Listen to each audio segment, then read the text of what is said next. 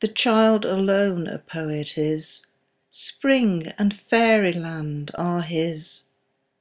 Truth and reason show but dim, and all's poetry with him.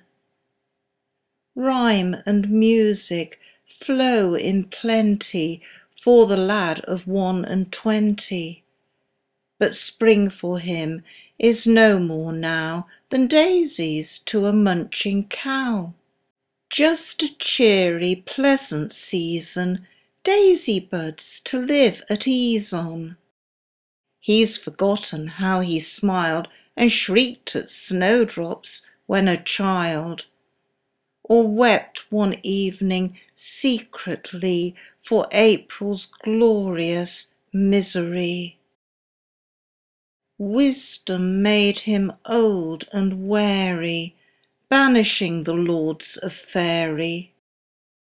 Wisdom made a breach and battered Babylon to bits. She scattered to the hedges and ditches all our nursery gnomes and witches. Lob and Puck, poor frantic elves, drag their treasures from the shelves. Jack the giant killer's gone, Mother Goose and Oberon, Bluebeard and King Solomon.